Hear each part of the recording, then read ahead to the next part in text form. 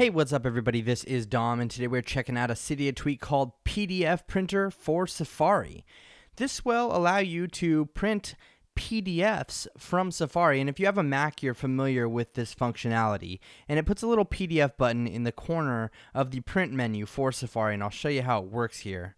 Let's go open a website here. Let's go to apple.com, and when we tap on this, you'll see that it loads up just fine. If we go down to the share menu here and we tap on print, we'll see a nice little menu option for a PDF. Like I said, this is very familiar to Mac users here. If you tap on this little button in the corner here that says PDF, it will create a PDF version of the website, just like that.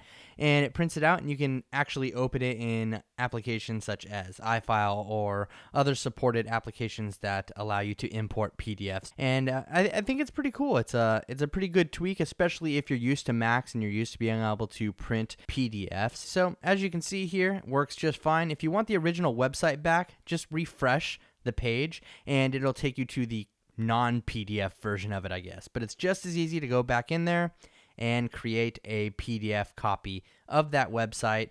I think it's a very cool tweak. It's impressed me so far. It's worked very well, and it's a great way to be able to send these websites like this via PDF format to your friends and open them up in other supported applications like that. Go ahead and check out PDF Printer for Safari. It's available in the BigBoss repo for free. I think it's a great tweak. It adds a lot of awesome functionality to Safari, in my opinion.